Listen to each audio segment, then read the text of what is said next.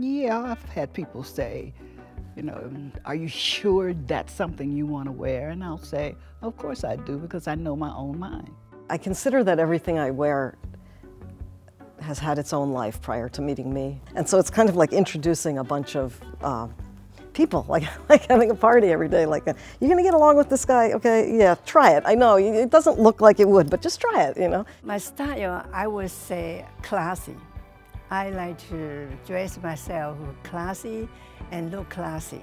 One major misconception about motherhood is that you become frumpy because you're always really the last one you're gonna take care of. But anything that's like a mom jean is out. Anything that doesn't make me feel effing fantastic, out. Because I'm a mom and I'm cleaning food off the floor and I'm, you know, running around and driving a minivan, I still love the fact that I get to express who I am and be who I am with this artistic expression of clothes. I wanted to be a good mother, and that's where your head is at. So I think it's sometimes easy to forget that you're a woman first.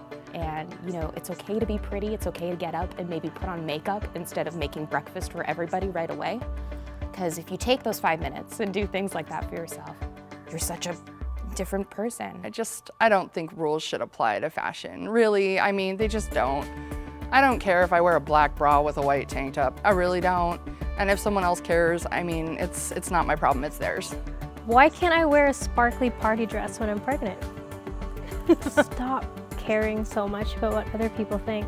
I felt a ton of pressure. I was like, should I take my nose rings out? Should I change my style? It was also like at the same time I was entering the professional world. So it was like, do I change or do I try to go out jobs, you know, looking like I do? And I just decided to stick with it. You know, I was determined to work twice as hard as everybody else and kind of challenge people's perceptions of what someone, you know, is supposed to look like. I'm at the age where I kind of do what I want to do. Hey, we're here. We've been in a lot of places, we have a lot of stuff to say, and you know, we're not disappearing into the woodwork in like a business suit or whatever it is they want you to wear. I don't know.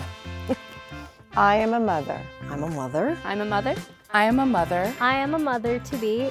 I'm mother and a grandmother. And I'm bold. I am fearless. I'm organic. I'm rock and roll. I am anti-establishment. And I am a diva. I am classy. I am a hippie. I'm a rebel. You don't need to be the best parent ever, but you need to be a happy parent. You need to be you.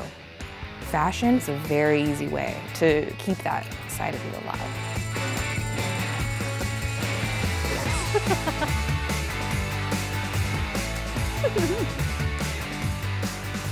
I remember the style I have 36 years ago and now, and it's still pretty much the same because I like the same classy style.